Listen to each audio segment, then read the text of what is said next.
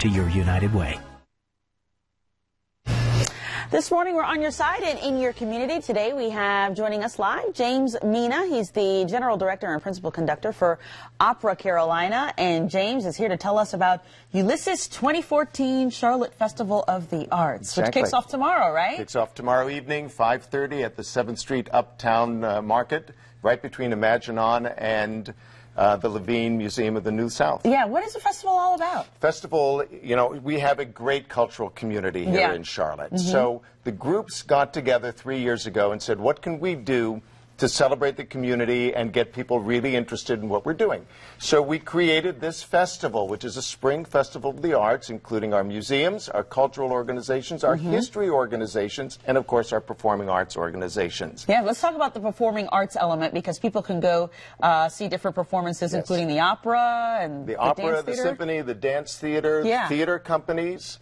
And our theme this year is celebrating the 50th anniversary of the 1964 Civil Rights Act. So many of the performances and the lectures all center around this concept of diversity and equality. Oh, excellent. And when you talk about these lectures that people can also take part in, is it interactive, or you have guest speakers coming in? Several of them, they're guest speakers, and there's several interactive.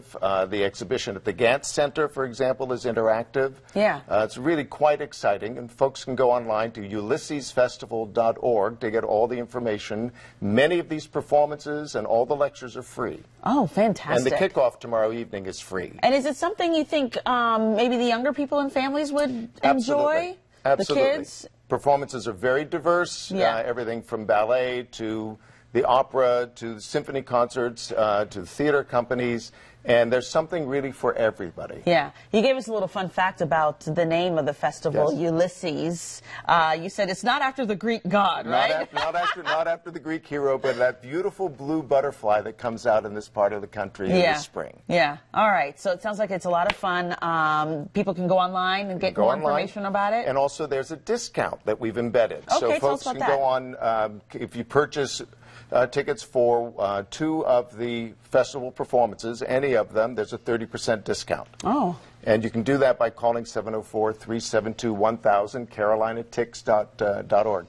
All right. That sounds like it's going to be an exciting month. Really of very exciting to culture celebrate. And performance and celebrating the arts, like you said. That's what we're doing. All right, James, nice to meet you. Thanks for coming on, telling folks about that. Thank you. All right, let's...